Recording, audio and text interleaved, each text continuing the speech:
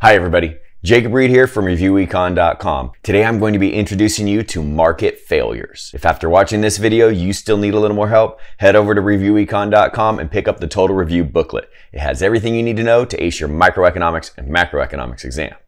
Let's get into the content.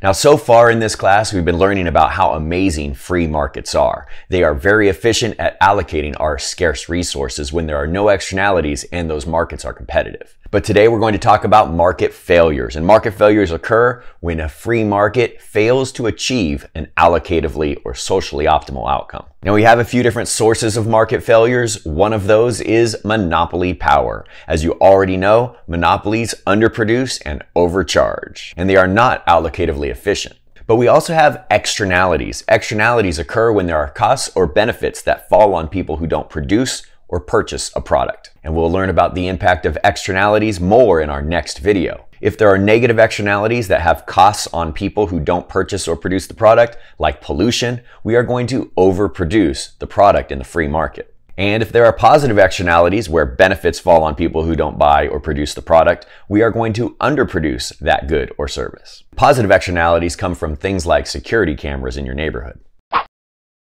Now, the reason why we are concerned with market failures is because they don't create social efficiency. You've already learned a little bit about social efficiency when you learned the term allocative efficiency in previous units. In this unit, when we refer to allocative efficiency, we often call it socially optimal. But they're the same thing. It means that we're producing where the marginal benefit equals the marginal cost. In Unit 3 and 4, we said that the price equals the marginal cost when we were talking about firms. Because when firms produce where the price equals the marginal cost, they are allocatively efficient or socially optimal.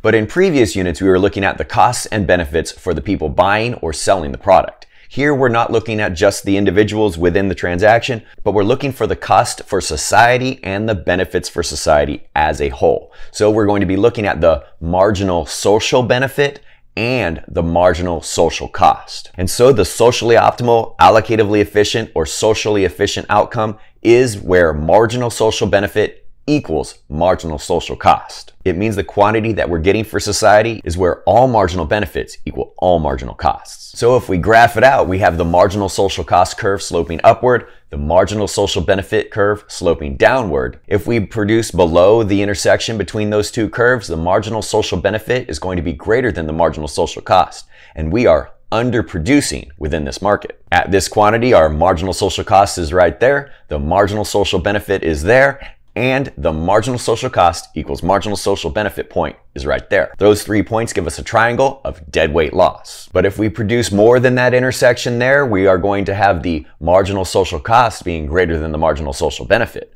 There is the marginal social cost of that quantity. There's the marginal social benefit of that quantity. There's our marginal social benefit equals marginal social cost point.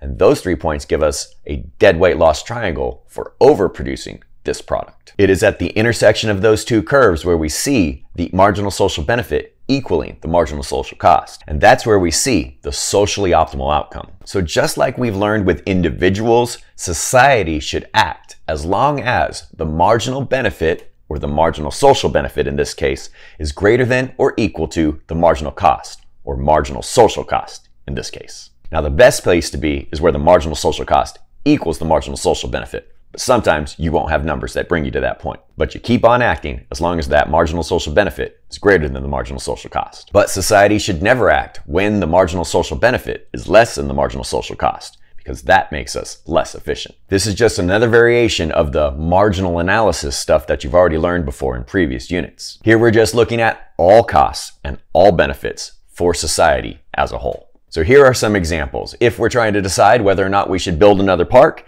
if the marginal social benefit is greater than the marginal social cost, yes, build that park. If we're trying to decide how many trees we should cut down to build houses, the answer is we should cut trees until the marginal social benefit equals the marginal social cost, and then stop. If we're trying to decide how much pollution we should clean up, well, the answer is we should clean up until the marginal social benefit of cleaning equals the marginal social cost of cleaning, and then stop. Of course, in reality, it's going to be difficult to figure out the marginal social costs and the marginal social benefits of these things, but if we can figure them out, that would be the socially optimal outcome. Now, when it comes to competitive markets with no externalities, they are socially optimal. And that's because the marginal social cost curve is the supply curve when there are no externalities. And that demand curve is the marginal social benefit curve when there are no externalities. And if we underproduce, we're going to have deadweight loss. We will also have deadweight loss if we overproduce. But when we have a free market with no government intervention, we will reach equilibrium.